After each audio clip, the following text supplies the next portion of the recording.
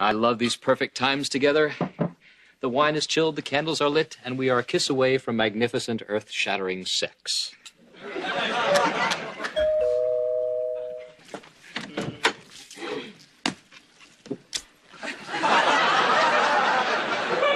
Oh, man, what a day. Give me a beer, will you, Marcy?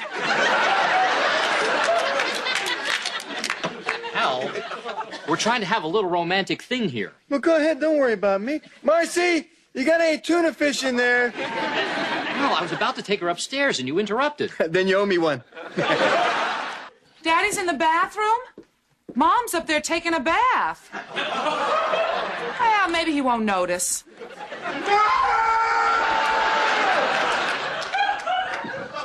Pig! I'm blind! Very funny, Al. No, really, Peg. I saw your mother naked, and everything went black. I think my eyes were trying to protect my heart. No, I'm not going to see Hondo, Peg! So nobody called Vancouver. Okay, it's a mistake. I'm not paying for mistakes. I've been doing that since the day I got married. Well, you haven't been very nice to my family. Well, neither is nature. Go bother it. Now, Al, you know I don't ask much of you because I know how severely limited you are. But please do me a favor and just say something to them. Go home. Does that take care of it, Peg? That's a nice start. Just show them that you care. Go home and drive safely.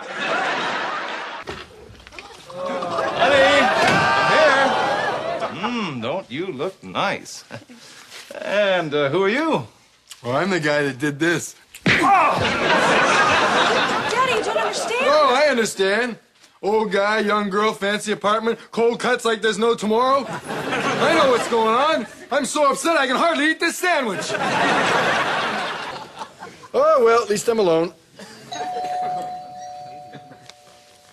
Well, I hope that's a Jehovah's Witness. Wanting to discuss hours of philosophical observation. You Al Bundy? Yes, hold the applause. What do you want? I just think you ought to know that your wife has been seeing my husband. Let me get this straight. Pardon the expression.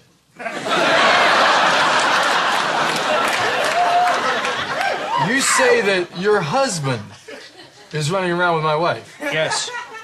Your husband? Yes. Well, then we got three guys that won't touch my wife. What's the problem? Before I serve you, I have some great news. Oprah Winfrey finally exploded? We'll be glad to come. What can we bring? Oh, just the plates and some food and some beers and leave the rest to us. Oh, this is going to be just great. You know, there's nothing like spending Labor Day with the family and good food and good friends. Oh, God, what a charade.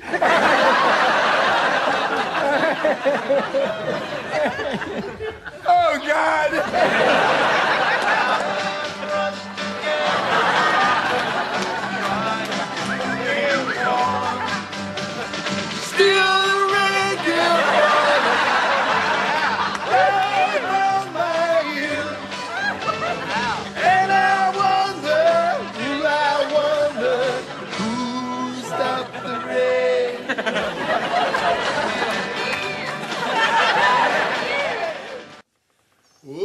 Bundy had a farm, B-U-N-D-Y, and on this farm there was no wife. B-U-N-D-Y, with a no wife here and no kids there, a hooker coming over on Friday nights.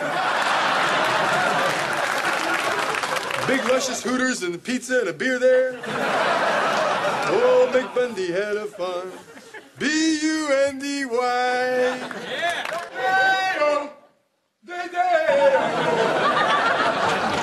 Pictures come and I never go home. Pictures come and I never go home. One blonde, two blondes, three blondes. Pictures come and I never go home. Hey, Mr. Tellyman, we don't need the whole song. May I help you? Give me my pictures. I got planes to catch, cars to buy, and families to leave. Name? Bundy. but it'll soon change.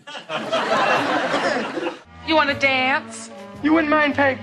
Of course not. I'd love it. Would you like to dance? Just me cruising around listening to the Oldies channel at 1500 watts. Made a lot of new friends.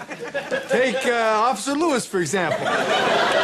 Unfortunately, I couldn't hear his siren at first, but luckily, police cars are now equipped with rammers that gently ease me into the rail. Luckily, the cop liked Oldies, so he beat me with his nightstick to the tune of Hey Jude. Then he wrote me up 18 tickets, including the one for bleeding on his pad. How was your day? I think we should kill Marcy and Jefferson. Peg, listen to what you're saying.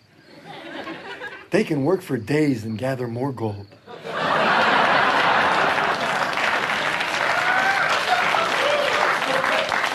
And then, if they should accidentally walk in front of my rifle... Oh, you're so smart, honey. Yeah, good. How much is it, Al? $225.57.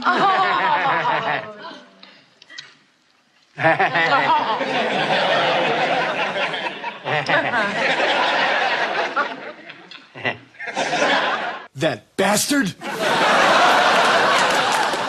Guys like that deserve what they get. He's getting your wife. Oh, let the punishment fit the crime. Hello, Jim's Fish, Chips, and Insurance. Al Bundy here. Hi, Jim. Listen, how much to put my son on my insurance? How old? 16. He's 16. Whoa!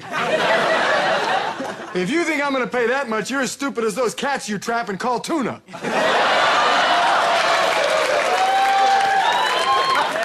You know, when you insult my wife, Jim, you don't hurt me. Well,